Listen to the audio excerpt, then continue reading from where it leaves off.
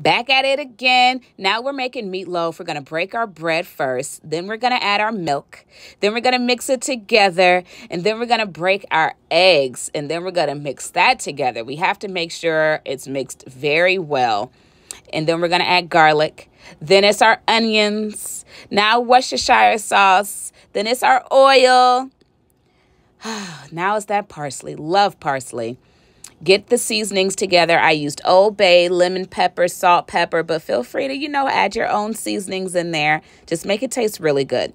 This mix has to be a really good mix before we add our meat. Now our meat is going to get chopped, and then we're going to get dirty with our hands because we have to make sure we mix this thing really good so that it can stick together very well. Now it's time to form. We have got to form our meatloaf like a bread loaf. That's why it's called meatloaf.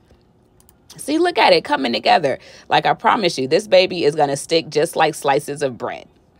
Now it's the top. We're going to add our ketchup, tomato paste, Dijon mustard, brown sugar, onion powder, paprika, and we're going to mix this together really, really, really good before we pour it right on top.